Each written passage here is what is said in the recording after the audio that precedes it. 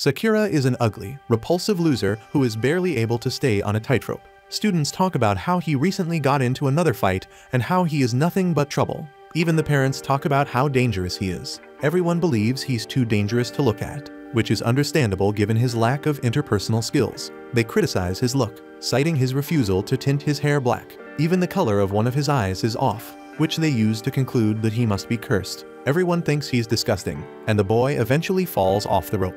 We then meet Sakura for the first time. He explains that he prefers the powerful and doesn't care about the weak. Some guys around are harassing a female and asking if she wants to go somewhere. She wants to break some eggs over their heads, but that would be a waste of wonderful eggs. The guy advises her not to act so arrogant, and he prevents her from leaving. Sakura then reveals that what he despises the most are weak individuals who believe they are strong. Sakura intercedes with the gang of harassers, telling them that it's too early to be acting that lame. The leader attempts to attack Sakura, but he is one of the types that Sakura despises the most. Sakura easily dumps this guy and wonders what's going on in his head to make him believe he's powerful when he's not. Sakura asks that they memorize his name and face so that they may warn all the vulnerable people they know to flee when they see him. Sakura is a psychopath, as he also wants them to know his name so that they may inform all of the strong people where to find him. He declares himself to be Sakura Hakura from Furin High School. Sakura walks away from these jerks, but the girl stops him to express her gratitude. Sakura is perplexed and wonders if she's talking to him. She verifies that she was, and Sakura makes it plain that he didn't do it to help her. He just beat those people up because they irritate him. Sakura denies her invitation to eat something, but she feeds him anyhow. She can tell he's not from this town, and it's unusual for anyone to come here. She says that the group he had just fought has been causing a lot of trouble, and the town's public safety has become non-existent. She acknowledges she is not from this town and introduces herself as Takebana. Sakura is perplexed as to why she is being so friendly since most people would be terrified of him, especially after he just beat up 5 guys. Sakura reluctantly consumes his food when she asks him to, but he is astounded by how delicious it is. He wonders if her restaurant takes off, but she corrects him because the dummy is attempting to say takeout. Takebana points out that his eye and hair colors are all off, and he wonders if she is bothered by it. She is more amazed than anything, but the paranoid Sakura believes she wants to fight. Sakura is astonished because most people are turned off by his appearance and insist that he dyed his hair. Sakura argues that appearance does not matter in a fight, which is why he came to Furin. Furin students are noted for having the lowest marks, but they are also the strongest fighters. These are the students who fall through the cracks at other schools and win themselves at Furin. Every day, factions fight to see who will come out on top. Their passion for fighting is so strong that they even fight on holidays, and Sakura is determined to become the top dog. Takebana reminds out that this is a lofty goal, but Sakura reveals that in actuality, he is as dumb as a stone and just understands how to fight. However, nothing sounds better to him than competing for first place, and this location is ideal for him. Takebana quickly realizes why he's in uniform even though school doesn't start until tomorrow. He's excited. Sakura, ashamed, explains that he had just relocated and didn't have anything else to wear, but she teases him even more. Our boy Sakura, as usual, resorts to fighting and insists that the disagreement be taken outdoors. Just then, one of Takebana's senior customers nearly forgets his to-go bag until Sakura reminds him. As Sakura walks home, he considers how bizarre the entire incident was. The elderly man handed him some candy and encouraged Takebana to thank him. Sakura is unaccustomed to receiving so much adulation, so he refers to the entire community, including Takebana, as odd. He points out that he is wearing a delinquent school uniform, and his appearance is also weird. It does not make sense for anyone to thank him. Normal people would be wary of him and unlikely to trust him. Sakura once picked up someone's wallet, which they accused him of stealing. Takebana then says that while Sakura made the right decision in coming to Furin, he will never be the top dog. Surprisingly, she claims that he may not even beat anyone there, let alone be top dog. Sakura points out that she has no idea how strong he is. She acknowledges that he may have great muscles, but stresses that he will not be able to become top dog. The difficulty is that he is completely alone. Sakura grows enraged and screams that he isn't so weak that he needs anyone else to win. As he leaves, Takebana adds that she is not referring to physical strength. She suggests that he go meet some Furin kids, as he will understand. A group of hoodlums is causing havoc nearby, and a poor lady cries for rescue. Sakura runs into the earlier group, and the leader is taken aback by his presence. He calls our boy Furin trash, but Sakura simply ignores him. The commander explains that he did not forget his face and mocks Sakura for his appearance. This guy is taken aback when he finds this is Sakura's real hair and eye color. They assumed he was merely doing some bad cosplay, but he points out that being real is even more disgusting. Sakura smiles, as this is the expected reaction to his appearance. This is the disgust he has grown accustomed to. Yet it is acceptable because he has given up on that end. Sakura, on the other hand, still wants to believe that he is valuable. If he can defeat the person in front of him, he will feel superior to them.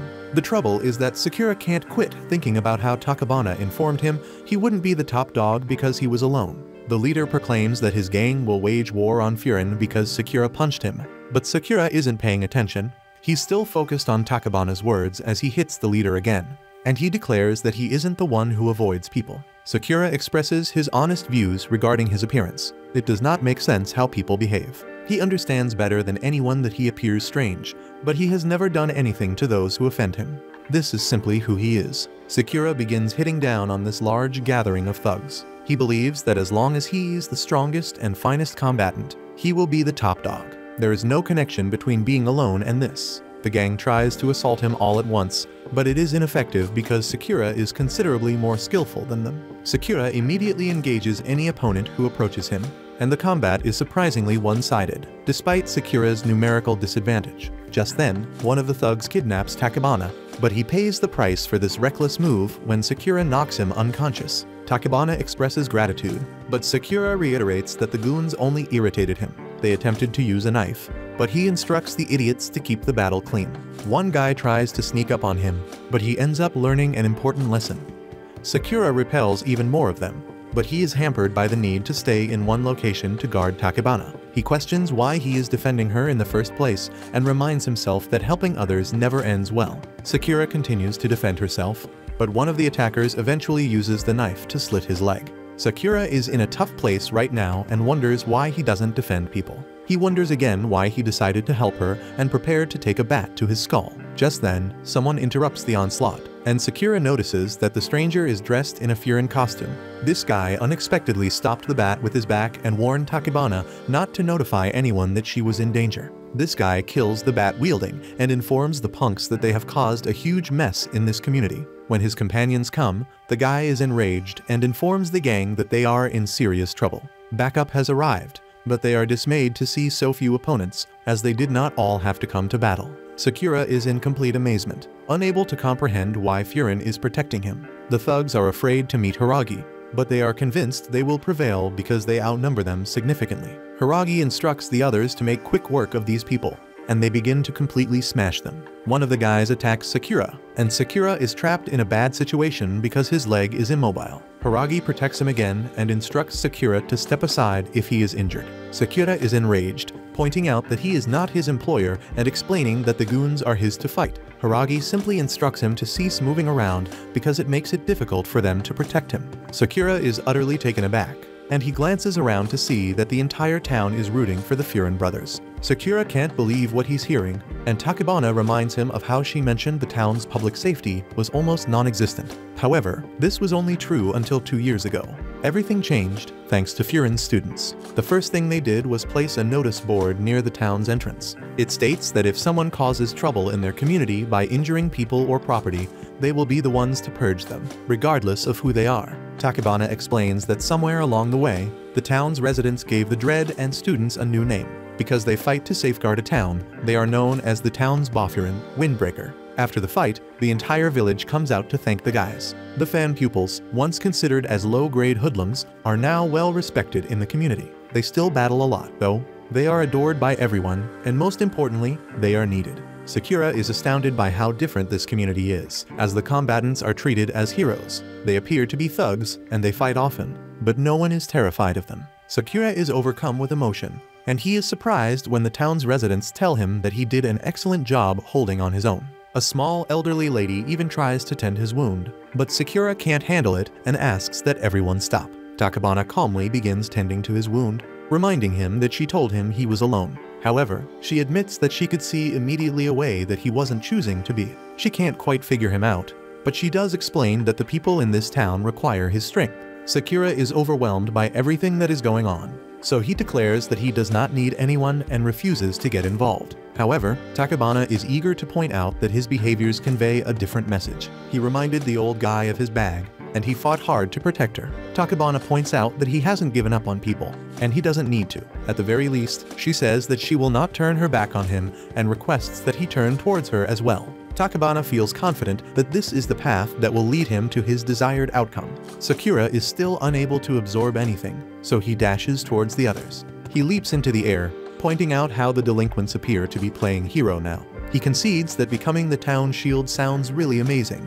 and he completely destroys the gang's leader who is terrorizing the community. Everyone is shocked, and Sakura wonders if anyone will actually remain by him there. We then discover that this is the narrative of how a low-level person who only knows how to fight became the town's hero. Sakura eventually arrives to Takabana's restaurant, enraged that she has to carry old Grandma Sato around. She's afraid she'll get wounded getting off his back, but he simply urges Granny to speed up. Grandma Sato surprises our son with her dismount, and he is unhappy because she told him her hips hurt so much she couldn't walk. The old lady expresses gratitude, but Sakura is still unsure how to respond to such generosity. Takabana stops him from leaving and offers him some lunch because today is his entry ceremony. It's still early, so she concludes that he is eager to start school. He denies it, but she perfectly understands because there are so many interesting personalities at Furin. Just thereafter, a child named Nairi comes, falling flat on his face. He wonders how Takabana feels about his new uniform, but Sakura tells out that he still has the tags on his jacket.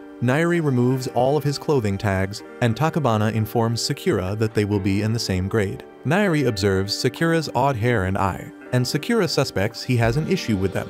Nairi is taken aback by his attitude and concludes that Sakura must have had a difficult childhood due to his constant worry. Nairi seeks to understand out why a nobody like Sakura has come to their community. Sakura is offended, but Takabana reassures him that Nairi is like this with everyone. Nairi passionately emphasizes that Furin High is no ordinary school. Members of both Furin rose up to protect the people. They defend the weak and defeat the wicked, making them heroes of justice. Everyone who comes to Furin admires them and wants to help safeguard the village. Nairi is one of them, yet he wonders why someone with no ties to Furin, such as Sakura, has come to their community. Sakura makes his objectives obvious, revealing that he is there to grab the top position. Protecting the town is excellent, but there are a lot of powerful individuals here, and Sakura simply wants to be the best of them. Nairi becomes serious and advises him that he should not mention things he would never be able to do. His reason for expressing this, however, is that he is concerned Sakura would go bald. Sakura has had enough of his little comedy routine, so he insists they fight. Although it is late, Nairi must go since he intends to conduct 3 rounds of town patrol before the admission ceremony. He announces that he will be a hero of justice beginning today, but as he walks away, he demonstrates his clumsiness. Takabana comments on how amusing the boy is, but Sakura cannot believe a nerd like him wants to be a hero of justice. Takabana is astonished to hear Sakura comment on someone else's appearance, but Sakura meant that males like him are the kind that always back out of battles. Nothing is lamer to him. Takabana claims that is only an assumption, but Sakura reveals that he has seen it a number of times. Takabana then pauses to teach him something. She observes that the coffee fruit is a very different hue than the coffee beans she keeps in jars. The lesson is that if you only look at things from one angle, you'll never perceive their true form. She believes he should not make such rapid conclusions and encourages him to get to know people better so that he can determine what they are truly like. Sakura genuinely absorbs this crucial information, but he assumes she means Nairi is a good fighter. Takabana is dissatisfied, wondering whether he only worries about fighting. Sakura remains certain that he is correct even after he has left. Just then, he is stopped and given some complimentary bread. He's perplexed, so the baker explains that fearful children are often helping out around town, and he simply wants to give back. They recognize Sakura as the person who stood up to the gang the day before and note that everyone is talking about him. Sakura does not know how to receive praise and leaves, but they insist that he bring some sandwiches to lunch. As Sakura walks throughout town, he notices that several other people share his sentiments. Sakura has no idea what's going on and wonders what's wrong with everyone in town. They're being far too friendly to a guy like him, but Sakura sees he was only anticipating they'd treat him horribly. Sakura is astonished when a girl asks him for help. Nairi is assaulted in an alley after preventing a man from pestering a girl. The guys simply mock him for believing he could protect the town, and they say that he is the one who requires protection.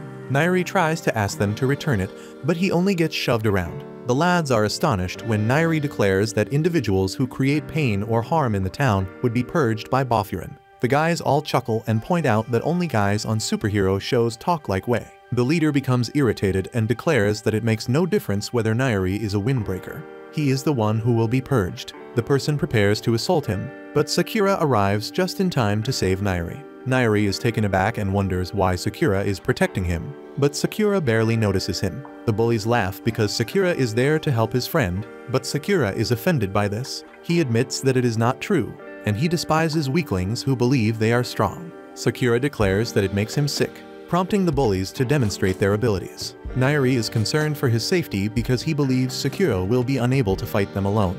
But there is no need to worry because the guys are all knocked out seconds later. Nairi is amazed that he dealt with them so quickly, and he wonders who Sakura is. Nairi is afraid of him now, but he thanks Sakura for his assistance. He is certain that Sakura is disappointed that someone like him is in Boffurin and attending Furin High. But Sakura just states that he was not saving him. Sakura refers to him as a typical pretender and cautions Nairi to be aware of his own limitations. Nairi explains that he was always beaten up in middle school. One day, he was saved by someone from Furin, who he would typically be afraid of. However, at the time, the person seemed quite cool, and Nairi aspired to be like him.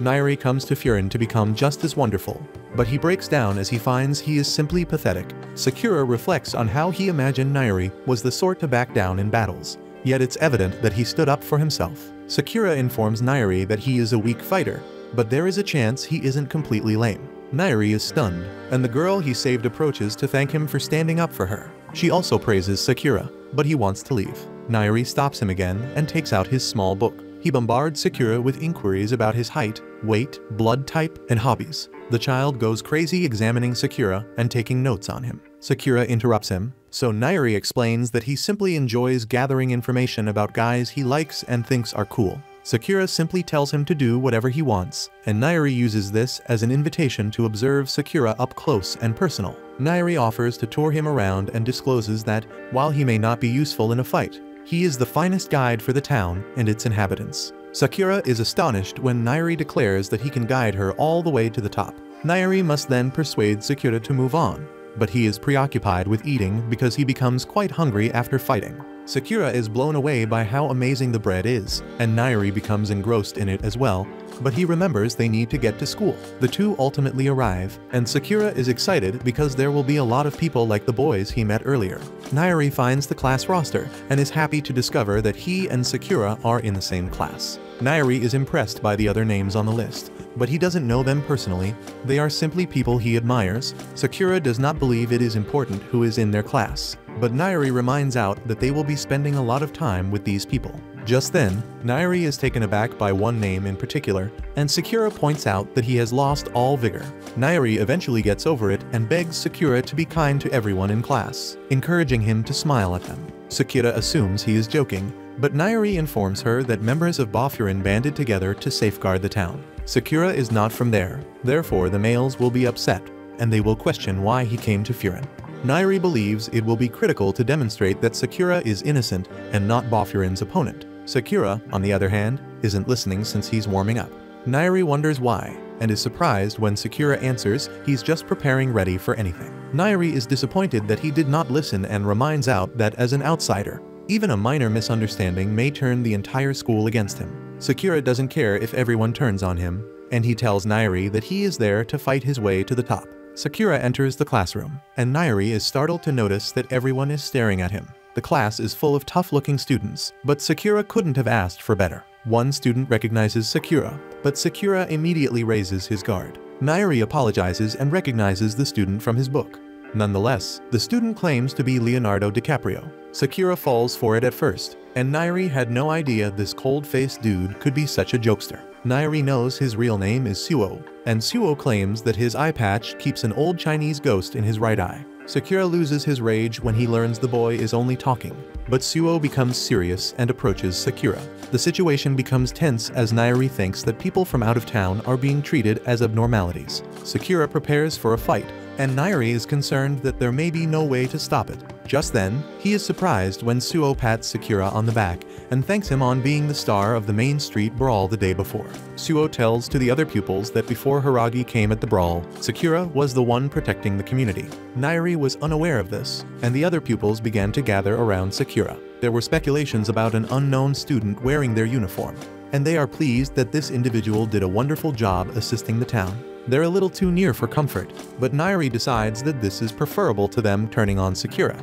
It's evident that they won't consider him an enemy, so Nairi relaxes because the person he dreaded earlier should be fine with Sakura as well. The boys still don't understand why he came to Furin in the first place, so Sakura explains that he came for the top spot. They're all astonished, so Nairi tries to explain that Sakura isn't there to hold them down and beat them up. Sakura claims that he is, but his new friend advises him to let him handle it. Just then, a table is tossed, and it's a terrifying student. Sakura shows excitement on his face, but Nairi urges him not to attack this guy. He is the most dangerous student in their class, and possibly the most dangerous in the entire school. His name is Kyotaro. Sakura declares that he prefers battling mad dogs like him, and Kyotaro threatens to destroy him. Kyotaro delivers a hard punch, but Nairi is taken aback when he finds Suo has swiftly moved him out of the way. Sakura dodges it as well, complimenting Kyotaro on being the type of person he anticipated to see in Furin. Kyotaro becomes even more agitated, but this is exactly what Sakura had hoped for.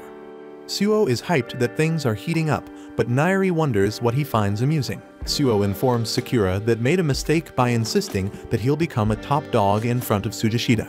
Tsujishita suddenly launches a surprise attack on Sakura, but he dodges it flawlessly because Tsujishita is moving at 0.5x speed from his path. Tsujishita has been visiting their school since middle school, and he is the only one who was given the privilege of calling himself Bofurin before officially starting the school. Tsujishita keeps attacking Sakura, but Sakura keeps dodging flawlessly. Suo informs Sakura that Tsujishita worships the top dog so much so that he earned the nickname of the top dog's fanatic. Tsujishita tries a low attack to take down Sakura, but he dodges it easily. Suo keeps edging them on so they continue the fight, but his classmate advises him otherwise. Suo mistakes his advice for a change of commentator, but his classmates tell him they want the fight to end so outsiders don't get hurt. Tsujishita tries a power punch, but he only catches air. Sakura dodges his punch spectacularly, teasing him about punching his aftershadow. Sakura suddenly launches a kick that catches Tsujishita squarely on his jaw, hurting his nose. Everyone is shocked by this. Sakura continues making fun of Tsujishita, teasing him about being a fanatic and not having the brain capacity to think for himself. Sakura is surprised that people think that Tsujishita can beat him when he only has enough ick to follow orders from someone else. Sakura and Tsujishita are still facing off in front of the spectators. They are about to resume their brawl when a voice suddenly comes out of the announcement speakers, which stops them in their tracks. The speaker tests the microphone first, but then he gets confused wondering if the speaker is on or not. A director informs him that the speaker is on, and he loudly welcomes everyone to Furin. The direction informs him that he's talking too loudly and warns him to lower his voice so they don't get noise complaints. Sakura is pissed that he got interrupted when the brawl was just heating up. He urges Tsujishita to continue their brawl, but he notices that everyone has become zombies who are somehow commanded by the voice from the speaker. Sakura wonders who the speaker is, and the speaker introduces himself as Hajime, Bofurin's primo. Sakura realizes that the speaker is the top dog of Bofurin, and he's hyped that he can finally get to know about the school's strongest student. Everyone listens attentively, waiting for the announcement Hajime is about to make, but he suddenly tells them he has forgotten what to say. He advises them to enjoy their youth to make up for his short-term memory loss. He advises them to live a life that matters and make a lot of memories since they are in high school. He informs them that they'll be hitting the beach during the summer, and he advises them to grab some shaved ice. Nairi wonders what use shaved ice will be, but Tsujishita suddenly pounces on him, wondering if he has a problem with it.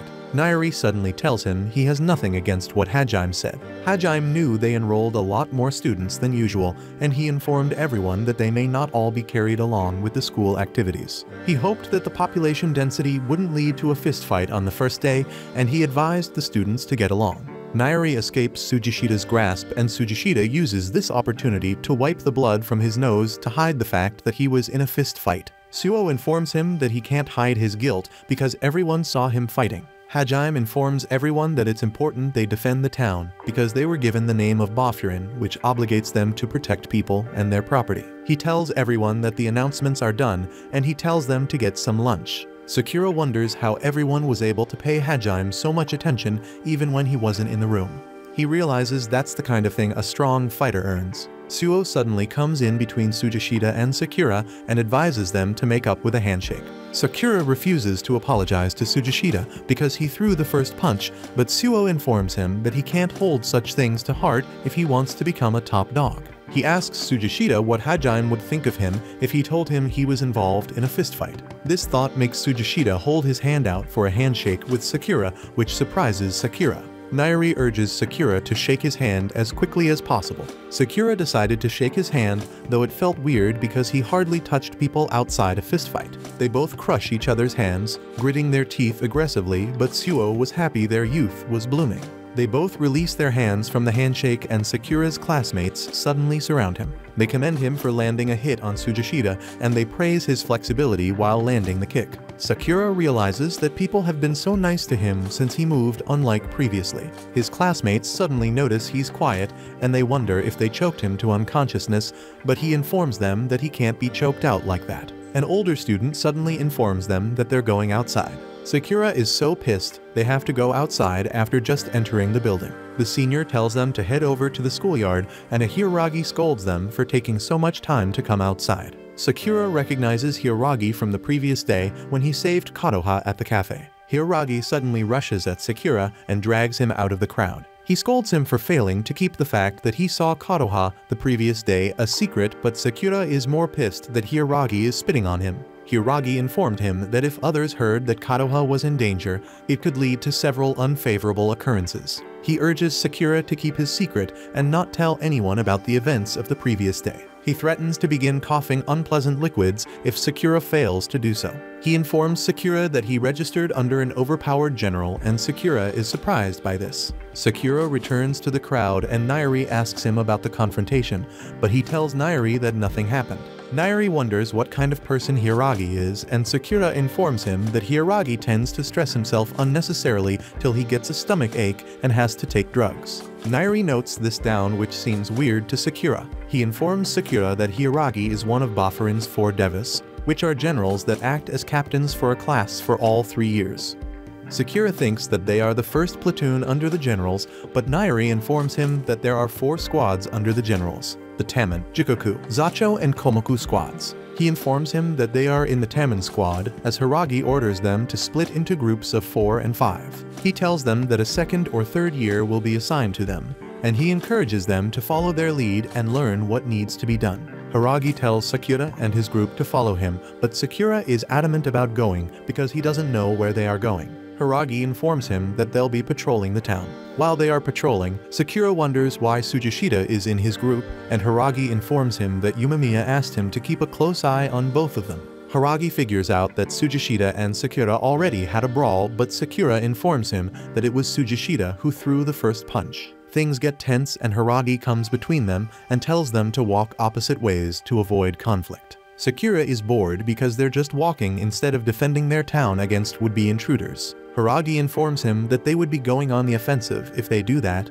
and he advises Sakura to see the importance of their walk. He informs Sakura that they can scare smaller gangs away while walking with their uniforms, and if they do get into a fight, it would be defensive because they don't need to make the first move. Sakura is bored by Hirag's babbling, but Hiragi informs him that he isn't very likable as he's just a brawl lover. Hiragi suddenly notices an old man going up a service ladder and he rushes over, warning the man to come down before he hurts himself. He tells his squad to come over and help the man, and the man thanks them for their help. He informs them that his shop is always tagged whenever he paints over it, but he's glad that the occurrence is now less frequent, while Nairi is glad to provide some help. Sakura is pissed off that he has to help an old man paint a wall. They finish off the work and Hiragi informs the man that they're done, and he rewards them with steamy treats as thanks. Hiragi sympathizes with Sakura because he only has fun whenever he fights. He informs Sakura that they were once masochists like him until they found fun in helping others.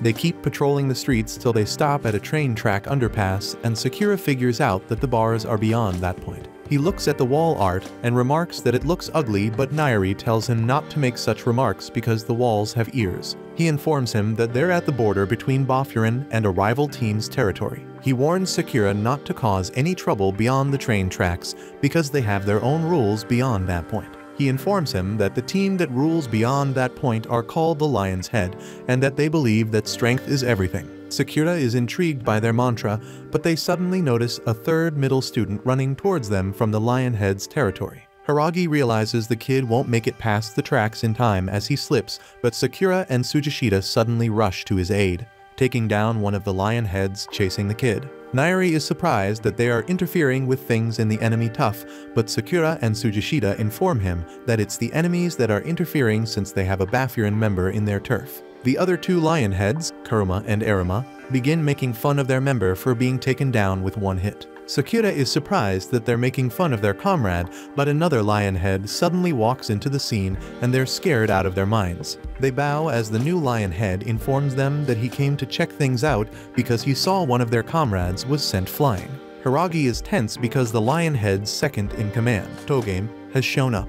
Togame wonders what Baffirin members are doing on their turf, but he suddenly notices his comrade's body on the ground, which surprises him. Haragi informs him that their member was chasing a Baffirin member, and Togame wonders if it was Sakura and Tsujishita who took down his member. Sakura is surprised by how laid back Togame is, and he realizes that Togame is the real deal. The down member suddenly gains consciousness, and he's pissed that Baffirin members interfered with matters in their turf. He continues to rant, but Togame suddenly beats him up, because he is insulted by how weak a member of the Lion's Head is. Haragi tells him to stop hurting a member of his team, but Togame informs them that he's no longer part of the Lion's Head. He informs them that only weak people lose, and the Lion's Head doesn't need someone weak. Though Suo had heard about this Lion's Head culture, he wasn't pleased to be experiencing it firsthand. Sakura informs Togame that the Lion Head's rule is lame because they claim that strength is everything. Togame wonders if Sakura is feeling high and mighty for defeating a weakling, but Sakura informs him that he's just disappointed that they're so weak. The Lion's Head members think Togame will take down Sakura for his impudence, but Togame is interested in Sakura's hair, so he lets it slide. Togame is pissed that Sakura talks so fast that he hardly hears him, so he decides to beat him at a proper venue. Nairi is panicking because he's sure that Sakura and Tsujishita's actions will lead to conflict, but Suo calms him down. Haragi takes his drugs to calm himself down, while Nairi scolds Sakura for provoking Togame because he is sure Togame would have let his kick slide otherwise. Haragi informs him that Togame wouldn't have let it slide because he's the most territorial guy in the Lion's Head. Nairi is bummed out by this, but Haragi apologizes for not moving first during the conflict. Haragi tells the others to head back to school, and he tells the third middle, Sasaki, to come with him. Sakura notices Haragi's expression when they get back to school, and he's surprised that Haragi looks so scared of reporting back to Yumemiya. He wondered what Yumemiya was like because he sounded so easygoing on the speaker. Haragi opens the door to Yumemiya's place, and everyone is surprised by the place. Haragi approaches Yumemiya, but he's so hyped by how well his eggplants are doing, he decides to barbecue them with members of the school. Sakura notices that Yumemiya behaves like an adrenaline-infused elementary school kid, and he wonders if he's strong. Watch this next video. See you on the next one.